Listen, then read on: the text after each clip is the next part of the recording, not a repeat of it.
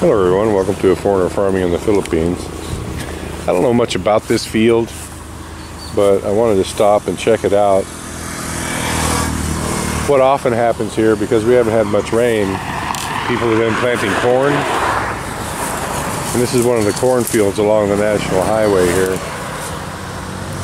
I just want to kind of see how they did it. They did plant them pretty close. It's about the same spacing that we did. And it looks like they planted them about the same spacing, same row width, same plant spacing. And it looks like they're having about the same amount of luck with production, which is not great. This little ear here doesn't look too bad. It looks like, yeah, the stalks look pretty sorry. I mean, there's some in here that might be 6 feet tall, but most of them are 3 or 4 feet tall. But they do have ears of corn on them of varying sizes, none real large. And this end of the field seems to be quite a bit better than the other. Let's step out here to get a little bit of perspective.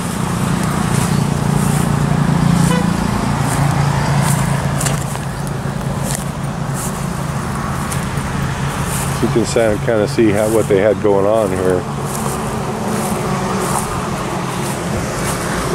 So yeah, some of this, especially what's around the trees, isn't loving life.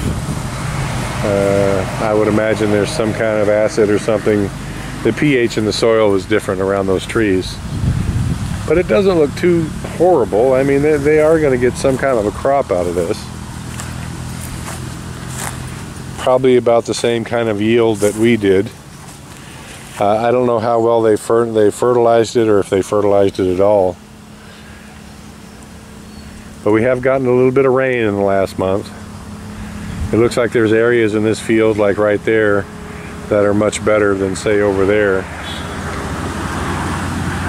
So I'm going to come back in about 3 weeks.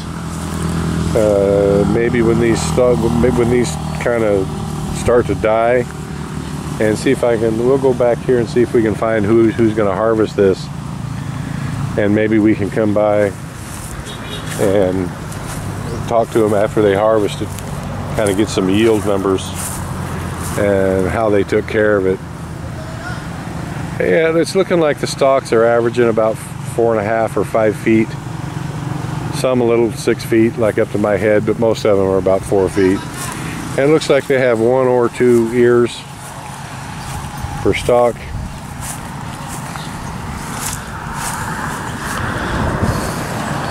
And I'm not going to open them up any. I'm not going to see how well